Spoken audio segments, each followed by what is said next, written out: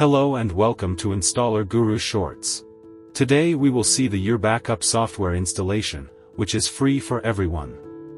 Urbackup is available for many platforms, but today we will install it on the Windows server.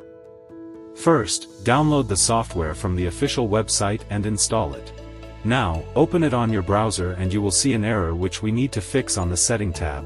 Create a backup folder in the D drive and copy that path into your backup storage path. You may experience another error which we can fix by adding an execution rule into our respective antivirus program. In our case, we are doing it on Windows Defender Antivirus.